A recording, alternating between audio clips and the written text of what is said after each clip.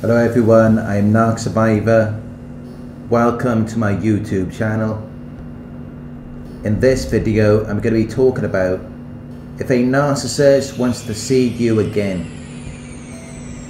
Do they secretly wish to see you again? The relationship is over, but maybe they're still contacting you, or they're spying on your social media, and you can still feel them energetically. Does it mean that they want to come back to you? Or that they feel bad about how they treated you? What is going on in their minds? Because they may still be communicating with you, and maybe they're watching you on social media. So what is going on with them? Why are they still there? Do they secretly miss you? Do they wish that you would be together again? The truth is that the narcissist would only want you back for narcissistic supply.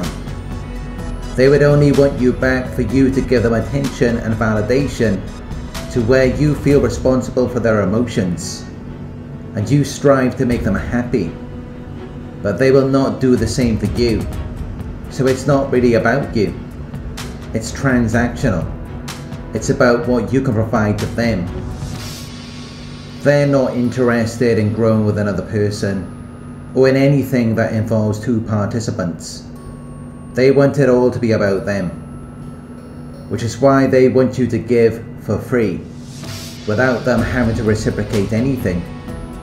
And that is the only thing they're ever going to miss. They will never miss you as a person. They will miss what you can provide. So even if they do want to see you again, that's the only reason why.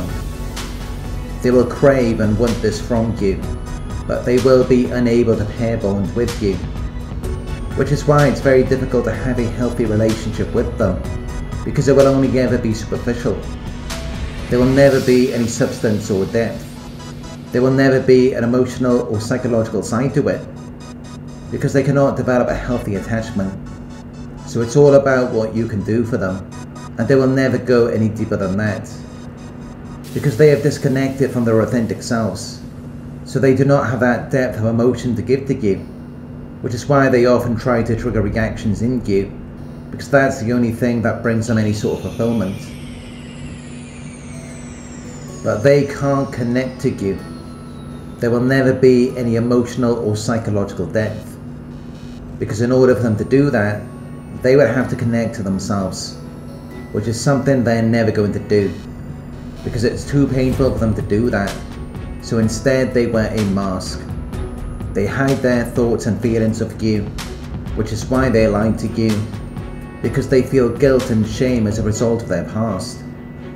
So now they have an inability to connect and attach to people, which means that they can't let you win, because there's trauma behind all of that. So they can only let you in so far.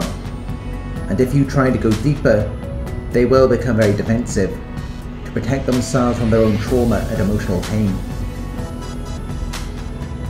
They have a dysfunctional ego, which inhibits their ability to bring meaning and the elusive quality of a love. As a result of dysfunctional parenting, which may have been oppressive, abusive, invasive, or neglectful, this dysfunctional ego is designed to protect them, which is why they will seem cold, distant, and unfriendly, or even detached, withdrawn.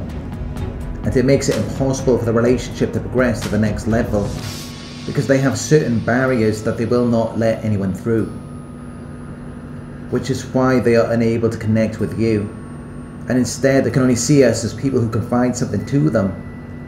So it can only be conditional and transactional. They will only give you attention if you can do something for them, and if you can't, they will punish you. This is why they find it so easy to replace you, because they're disconnected from themselves and you're wanting a connection. And there's plenty of other people out there who are also disconnected from themselves and aren't going to demand a connection from them. People who will also provide for them. So when one person can't provide them with something, they will just find something else, because they view people as objects.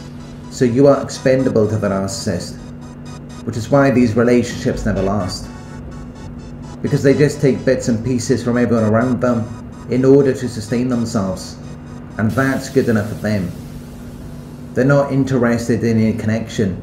They don't want to commit to anything. They don't want to give, because in order for them to do that, they would have to be emotionally and psychologically present, and they don't want to be there. They can't miss you because they don't even miss their own authentic selves. So the only thing they can miss is you being disconnected from yourself, to where you're then giving things to them for free because they don't know how to give. Which means they also can't recognize the value of what you're giving to them, because a person must sacrifice something of their own in order to fully recognize the value of what they're receiving. And because they don't know how to do that, they're left with a skewed idea of love. They may love bomb you, mirror you, future fake and gaslight you, but none of this is generated internally. They learn all of this from you or from previous sources of supply.